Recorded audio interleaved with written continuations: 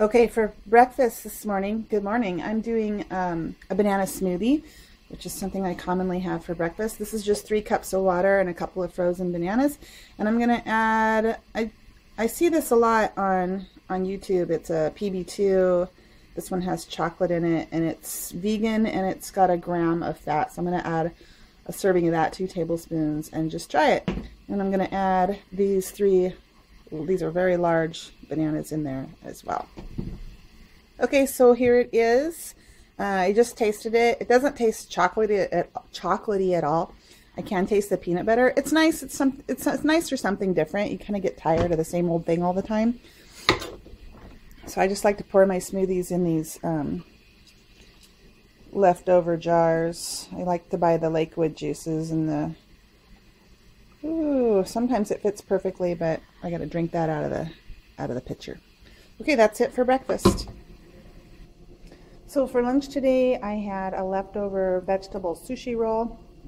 I forgot to film it, but it was really good, but probably not enough to keep me full for the rest of the day. So I have, this is Ezekiel raisin toast with some peanut butter and bananas, and which is really good. This is something I probably wouldn't have eaten back when I was a meat eater. I wouldn't have really enjoyed the flavors of it, but it's actually really, really delicious to me now. The crunch from the bread and the fat in the peanut butter and the sweet from the banana is just a really wonderful combination.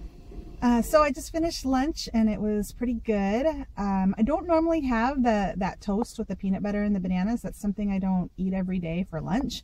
But it's a good staple to keep on hand for days when I am too busy to make lunch or I didn't bring lunch, and that way I have something to eat. And it was really enjoyable.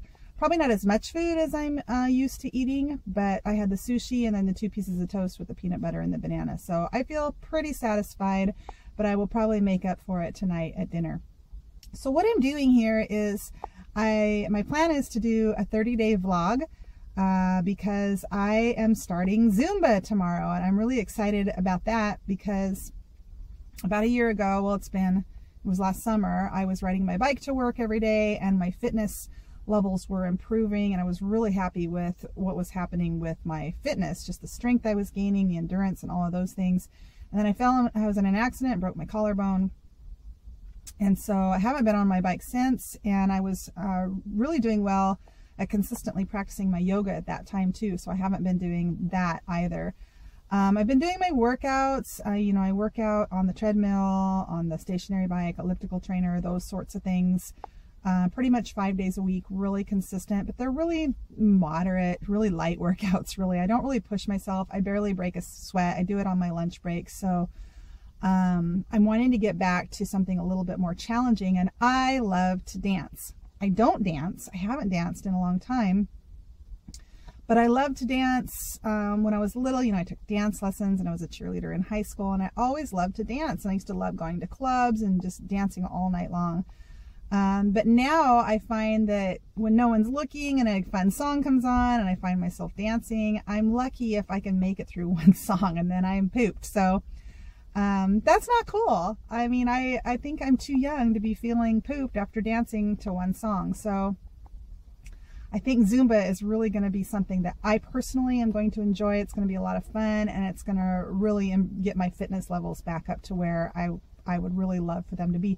And Zumba, well, something like this is something I would have not even have attempted to try back when I was a meat eater, because I wouldn't have had the energy for it. And I know that because I've tried in the past to commit to some type of exercise, and I just haven't been able to do it because I just didn't have the energy.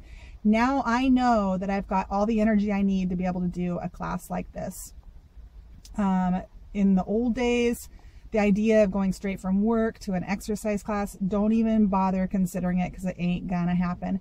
Now I know that I can do 8-9 hours of work and go directly to a Zumba class, and I will have the energy because I'm feeding my cells the energy that they require. So I'm really excited about that, and I'm really looking forward to it. I thought I'd do a 30-day vlog just to track how I'm doing with the Zumba. It's going to be hard at first, I know, because I'm really not really in shape when it comes to, you know, dancing and moving and that kind of thing.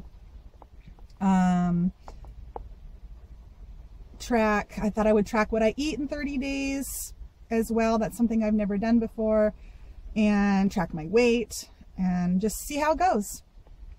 So I'm really looking forward to it. I think that's it. I've got my water here. I just wanted to mention that my habit that I try to stick with is, you know, I almost always do a smoothie in the morning, and then I fill this when I'm done with water and try to drink that between breakfast and lunch. And then after lunch, I try to do the same. So I try to get 2 of these in a day. That's always my goal. So that's it. Thanks for watching. Say that again. What's for dinner? It's lentils with roasted kabocha squash and curry, spinach, plum tomatoes, lemongrass, ginger, and curry powder. Yum. Looks delicious. Are we going to eat it with rice? No, it's like a stew. Oh, it's a stew. Yeah.